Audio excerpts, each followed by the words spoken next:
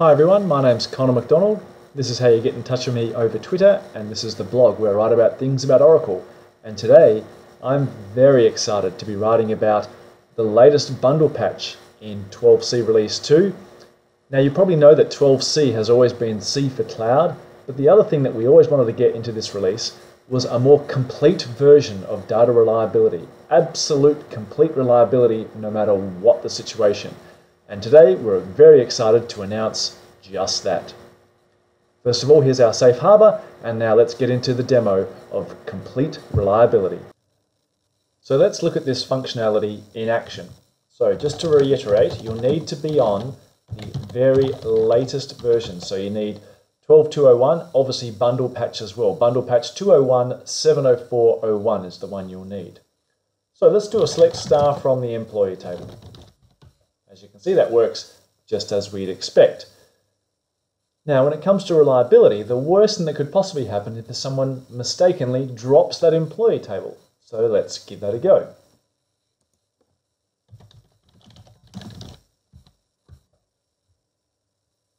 We come back to our other session, run select star from emp, and as you can see, we have a problem. We've now lost that data. That's a bit of a disaster if that's a critical table in your application. But with this new bundle patch, you can actually get extreme levels of reliability. Let's have a look at that in action. I'll clear the screen and we'll re-look at our query. But this time, I'll do alter session, set application profile reliability limits equals full. I want full reliability in my application however possible. Now that the session's been altered, let's do my select star from emp, which has been dropped. It's a bit of a pause while it's doing some work, but there's my data bank, even though the table has been dropped. So the question is, what's going on? Well, we'll have a look behind the scenes. Let's do a clear screen and we can run this again. But this time, we'll also do set warnings on, a new SQL Plus session, which is related to the application profile reliability limits. Now let's rerun that query, select star from emp, and now we get some feedback. They'll be prefixed with an @ sign showing that it's just informational stuff, but it says the table was dropped.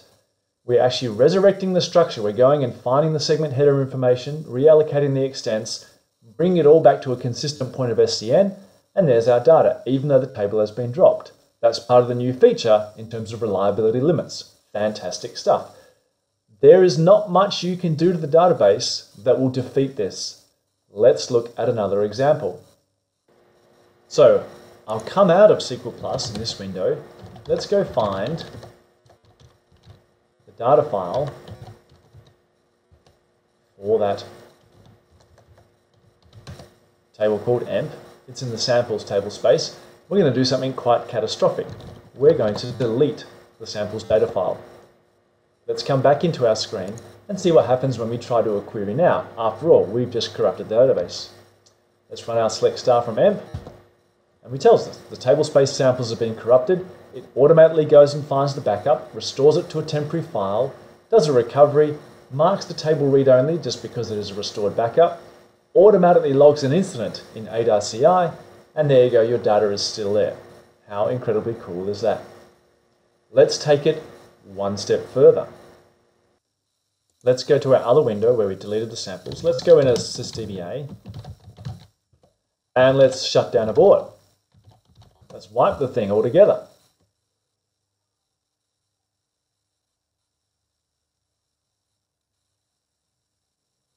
So while it's doing that, let's now come back here. You can see the database has been shut down.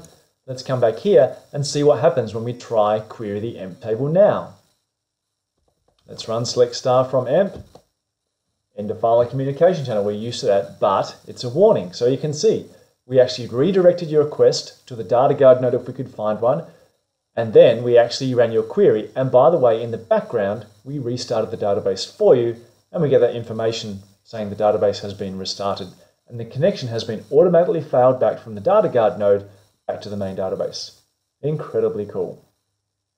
Let's now take it a step further.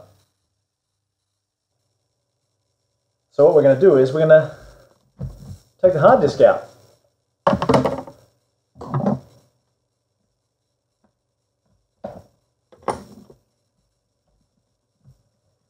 There we go. Let's see how smart the database is now without a hard disk. So not only did I shut the database down, but it's been restarted automatically for me. Now it's gone. I've taken the hard disk out of the laptop. It's not going to be able to even work. Let's see what happens now. I do this. Obviously I can't find any data files. It's missing or corrupted. What do? Guess what? 12.2 with that new bundle patch automatically took a clone of your system to our Oracle Free Cloud Backup service.